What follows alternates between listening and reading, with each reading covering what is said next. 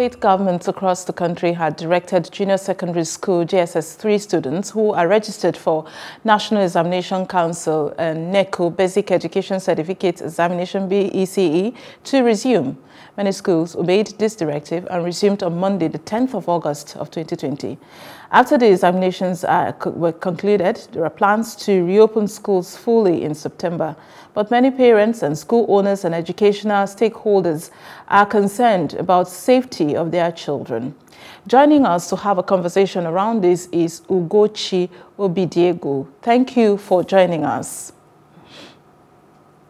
Thank you very much. Good morning. Good morning to you. Now, how schools reopen? Schools have reopened across the country, and many think with the easing of the lockdown, the virus is gone.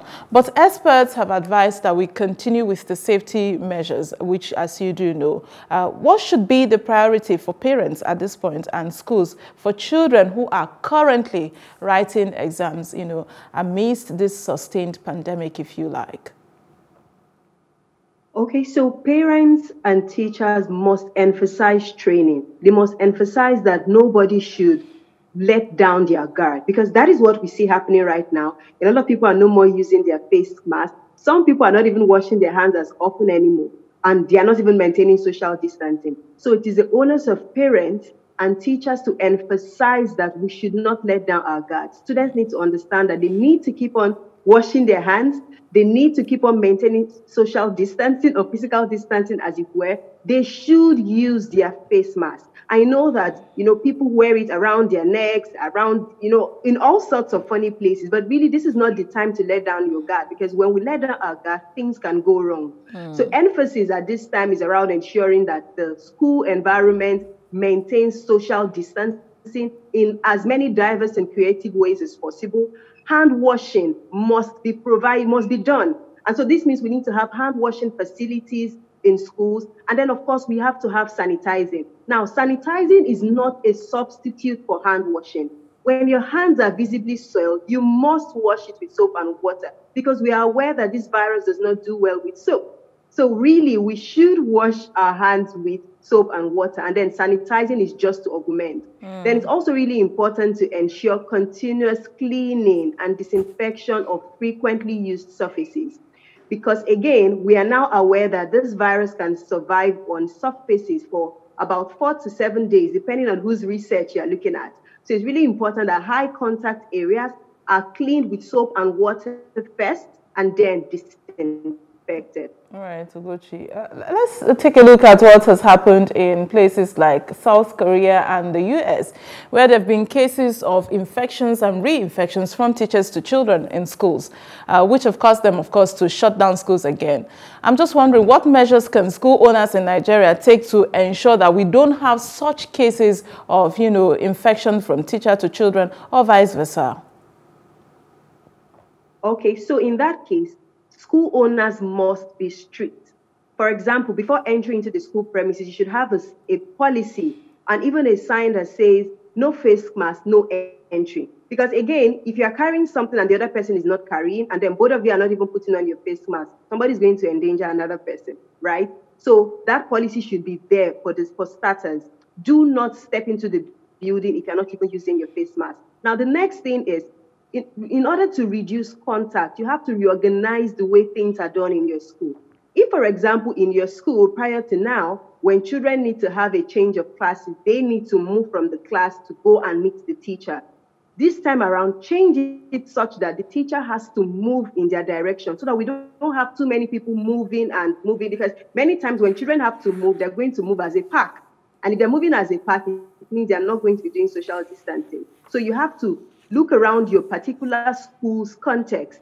What do you do that can make sure that you are not doing social distancing, that is going to reduce the likelihood of people using their face masks? Readjust your procedures, readjust your systems to ensure that these cardinal principles of social distancing, hand washing, cleaning, and use of face masks continues.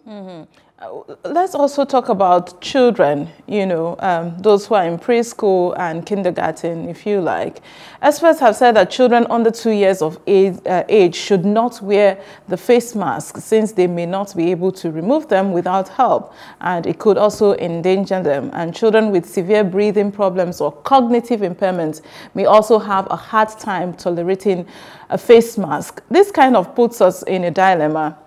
So I'm wondering, how do school owners of preschool school children or those who have special need manage this reality? On the one hand, we want to protect them from COVID-19. On the other hand, if they wear masks, somehow we are endangering them. Where do we strike the balance? So this is a very, very important question. And that is why knowing your unique context is so important. If the school you operate is just a preschool kind of thing, then you must know that you do not necessarily have to open the school building. You must seek alternative methods of ensuring that knowledge happens, still ensuring the basic guidelines. Because again, these guidelines have been researched and we know that that is what is the standard. You should either operate above but never below it. So in this case, if you operate a preschool, I saw a school on Instagram who does a preschool setting. What they've been doing during the pandemic to give knowledge is to send learning packs to the homes of the children. So that way learning still happens, but then you are reducing that risk of bringing all of them together and putting face masks. Because if the children are already in their homes, they may not necessarily need to use they may not use the face mask in the house. So they are within a safe space. So you must consider alternative learning options so that learning still happens. Because the truth is, we should not allow education to stop, even though this is happening. We do not want the children to be kept backwards. We've already lost some time, but that is okay if we can alternate with what we have. Lastly, before I let you go, Ugochi, some parents have decided to homeschool. You were talking about homeschooling earlier, homeschooling their children and children also attending classes online. Again, we will still stick on safety measures. What safety measures should these parents, be taking to adhere to even at home to protect the children, not just from the pandemic, but to ensure that the children are safely learning? Because you mentioned creative ways of doing it earlier. Okay. Yes, this is very important. I don't know if you remember some months ago when some schools reopened online. And then there were lots of pictures on social media of various children either at the dining table of their homes or using their parents' workstation to take part in this online learning. Now, many times we're going to focus on just the online learning and then forget that there are other things that are important. For example, the learning environment. Is the seat and chair that you have set up for your child to learn safe for their posture? Is it safe for their bodies? Because if a little child is using an adult furniture and because it is not the size of the child gets uncomfortable, begins to twist and turn or assume a wrong posture. And the child is going to be there for hours studying. At some point, there's going to be problems because the child is going to have some bodily discomfort. And if the child maintains that position for hours, weeks, and months, it's a problem. We do not want something else to happen just because you are learning at home. The next one is for their eyes. We do not want also for children's eyes to get strained. And then they also come away with other illnesses just because they are using mobile phones or using laptops. So you must consider the visibility of the learning environment. Is the light too bright? Is it hitting against the screen? Is it reflecting back on their eyes? You must consider that. Another thing that is very important to the learning environment, aside the seat and aside visibility, is the arrangement of tasks. So for example, if a child needs to use something for learning, is it all arranged around the child? Or is it when the child needs it, the child has to twist and turn and overreach and all this sort of stuff? So you must make sure that that environment for learning is safe. The child is using the right posture. And then once you have done that, you must now make sure that your child is not exposed to online risk. There are 3 risks children could be exposed to when they're studying online. The first is contact risk, where all sorts of miscreants might be trying to get in touch with them, either for spamming or for sexting, and, just divert their attention, right? Then there is conduct risk. So sometimes children might experience cyberbullying because, again, we're throwing them into a world that some of them were not even prepared for. And this is why I always advocate that we must teach children ahead before something comes up, so that when they find themselves in that situation, they are better equipped to act. And then the third risk is content risk. Because again, these children are online and some parents may not necessarily know about putting parental controls on their devices.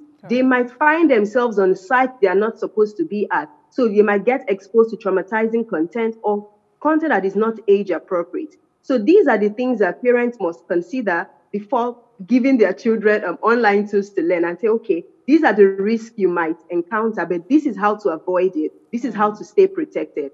So once you are certain of your learning environment, you are certain you have put systems in place to ensure that the content, conduct, and contact of people is not affecting your children, then you'll be great.